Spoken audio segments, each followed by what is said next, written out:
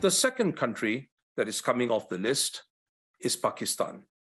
Pakistan has been on FATF's grey list since 2018. Hello everyone, welcome to Topic of the Day. In today's video, we'll be talking about the Financial Action Task Force grey list. Now recently, the FATF has removed Pakistan and Nicaragua from its grey list, citing significant progress by Pakistan in improving its anti-money laundering and combating financial terrorism regime. According to FATF, Pakistan has recently addressed all the 34 items given by the FATF. Now, the decision will enable the country to get foreign funds from financial institutions like IMF, World Bank, Asian Development Bank, etc. to overcome its economic situation. So, let us talk about the FATF. The Financial Action Task Force is the global money laundering and terrorist financing watchdog.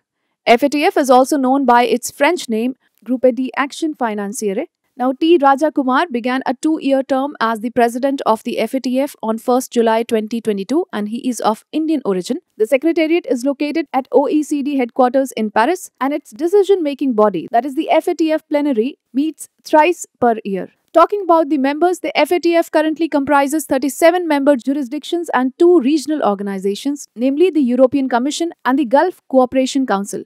In 2010, India was taken as the 34th country member of the FATF. Now, there is only one country, that is Indonesia, and 28 international organizations with the FATF observer status. Moreover, there are 9 FATF-style regional bodies, that is associate member of the Financial Action Task Force. First, Asia Pacific Group of Money Laundering, APG.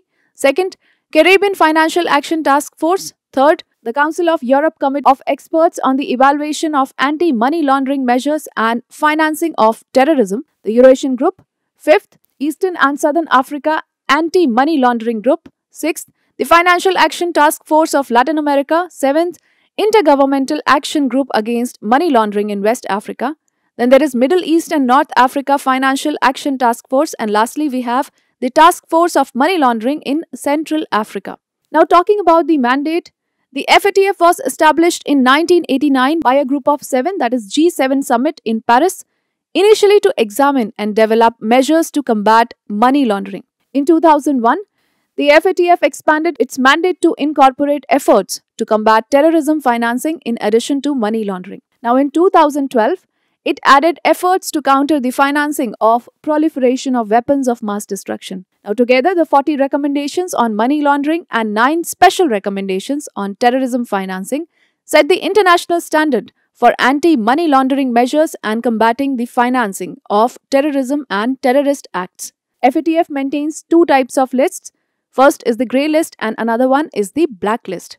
Now, talking about the black list, countries known as non-cooperative countries or territories are put in the blacklist. These countries support terror funding and money laundering activities. Now, as of October 2022, the following countries were on the list: North Korea, second Iran, and third is Myanmar.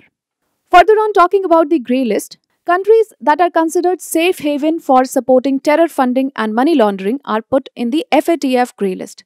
These countries have to comply with certain conditions laid down by the FATF, failing which they run the risk of being blacklisted by the watchdog. Consequences of being in the FATF grey list includes economic sanctions from IMF, World Bank and ADB, reduction in international trade, and international boycott. Now, if we talk about the current FATF grey list as of October 2022, after the removal of Pakistan and Nicaragua, 23 countries or territories such as UAE, Yemen, Syria remain on the list. So this was a little bit about the topic. Now let us take up one practice question on the same. Consider the following statements relating to the Financial Action Task Force. First, the FATF was established in 1989 by a group of 20, G20 Summit. Second, its secretariat is located at the OECD headquarters in Paris. Now, which of the statements given above are correct? You can take a moment and write your answers in the comment section below.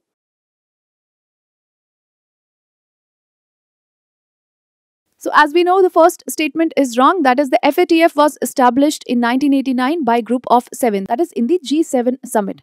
And the second statement is correct. Therefore, the correct answer is option B, that is 2 only. And with this, we call it a wrap of today's edition of Topic of the Day. I hope you liked the video.